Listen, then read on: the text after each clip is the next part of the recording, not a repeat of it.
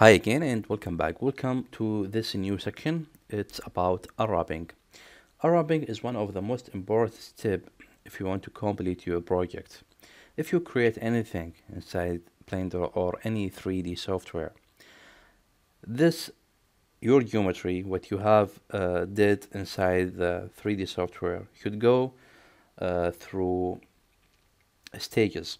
All right, so you model what you want to model, for example, a car, a table, teapots, anything you want to model. After that, you need to give it a material, or you want to add a texture on it.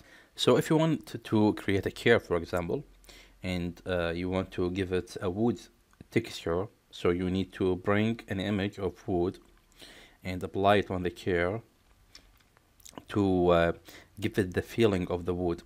You can't do this unless you unwrap it and make it ready, make the chair ready to receive that texture or that material. So we are here to make the models ready to receive the material, and that's called unwrapping. It's we can say it is easy in general. The unwrapping, it's easy, but at the first time, if this is your first time to understand unwrapping, it's a bit tricky and not so quite understandable at the first time. But after that, you will realize that it's very easy and you can handle it and you can unwrap almost anything when you understand correctly.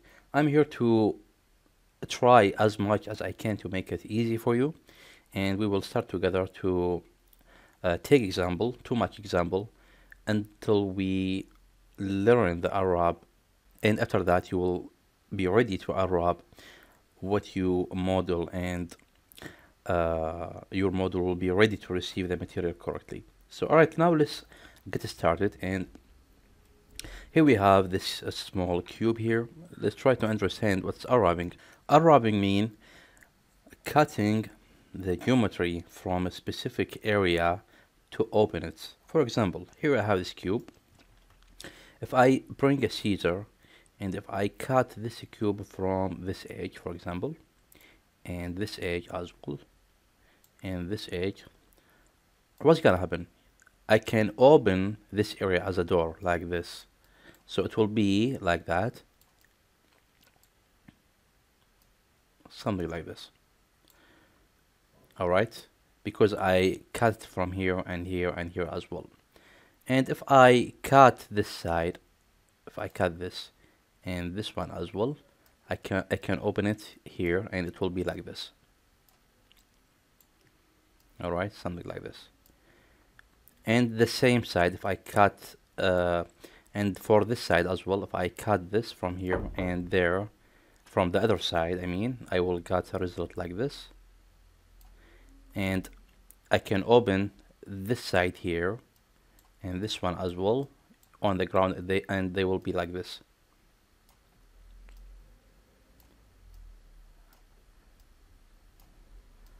Alright, something like this they will be.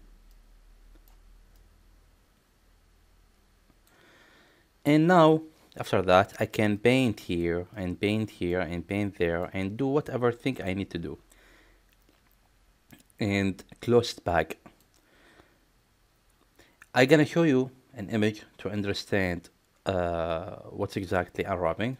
Don't forget this side as well when you open it. So unwrapping, we can say it's opening the geometry and make it flat. This is the idea. Now you see that this cube become flat if I open it. Let's go to another example here. I guess here too, this example is just a beginning to understand what's exactly unwrapping, and I have a nice image I got from the internet to understand unwrapping more. Let's bring this one here. You see this cube, we made the cuts by using the scissor and we open it like this. Now if we paint anything here, for example, if I made let's bring those here. If I made, for example, something like this, shape like that, I will see it like this here, and it will be as well like this. So the idea, I need to open the geometry so I can add a texture on it to get a result like this. This is the unwrapping. When I will take more example about unwrapping, you will understand it more and more and more. If you didn't understand right now what I did, it's okay. When we take examples, it will be easier to understand. I got some images here from internet. We will use them. The Pepsi here and this facade here and these images to learn why unwrapping is something important. Alright, now to go to the Arabic section, we need to split this window to two. So let's put the mouse right here at this corner, and let's split the window to two, and let's switch the editor to UV editor.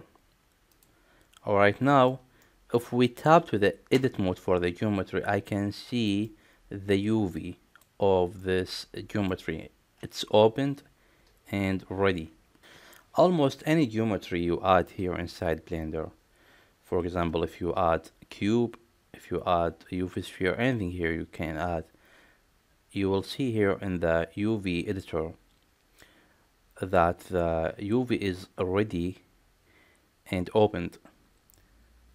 But if we deform this cube, if you made any extrusion here, you need to add the new seams and unwrap it again. Let's go here before we do anything here. Let's go to this section right here, and let's go to the UV map here. You will see here inside the UV map we have the UV of this cube. Because I have this UV, because the UV exists here, I can see the result right here of this UV. And if I delete the UV from the UV map section here, this one will go, and that means I need to unwrap this again to get another UV map. So I will hit this minus to delete it, and there we go. We don't have any UV. And now let's start with a simple object. For example, this cube. Let's re-unwrap this again, and let's see how can we do this. All right. First, you need to go to the edge mode and select the edges that you need to cut. I mean the scissor. So I need to cut this one. I need to cut this one, and I need to cut this as well. So let's grab them first. Grab this, hold shift to grab this, and this one as well. And let's go to UV here, and here we have mark seam. Mark seam, that means you will bring the scissor and cut them. Alright, so let's go here and hit mark seam. So as you see here, now we got a red color. That means these edges are not connected in the UV map. Alright, now we made a cut here, and one here, and one here.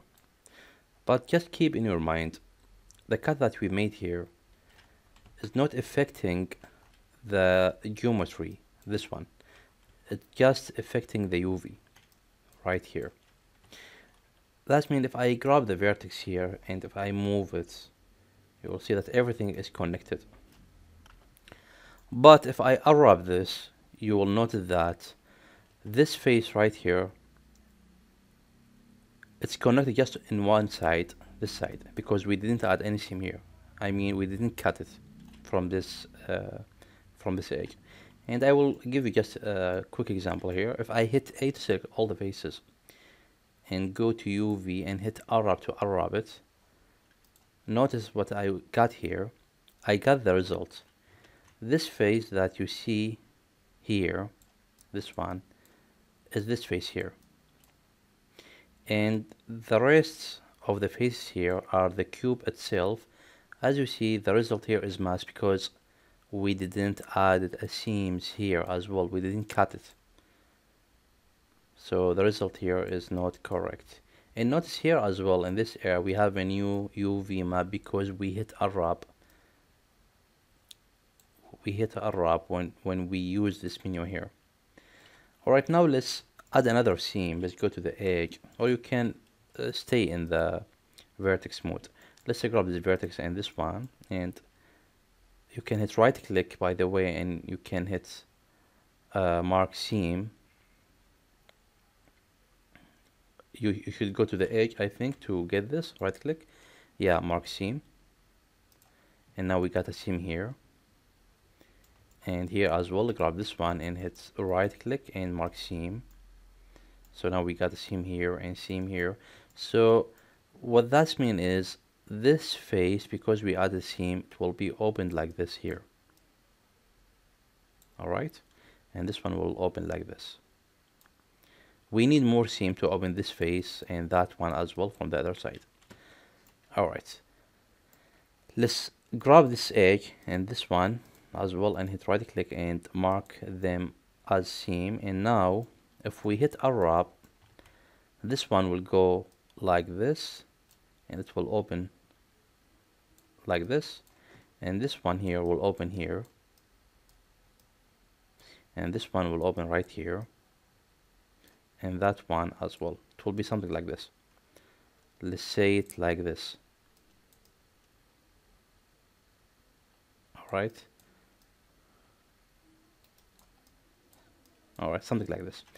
So let's see, hit A, select everything and go to the UV and hit unwrap, and there we go.